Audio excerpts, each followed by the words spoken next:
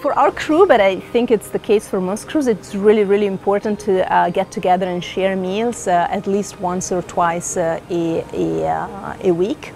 In fact, I would say we eat together on a daily basis on the USOS side of space station, but at least once or twice a week we really get together as a whole crew, also with our Russian colleagues.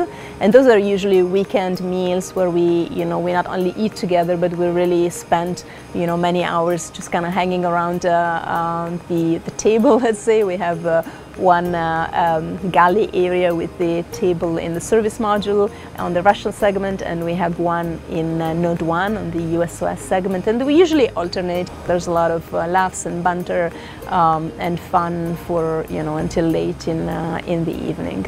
Same things for holidays. We get together for holidays. We try to put together special meals. Birthdays are important for everyone, of course, but especially for our Russian colleagues, they're extremely important. We not only celebrate on board our crewmates' birthdays, but also all the birthdays of their children.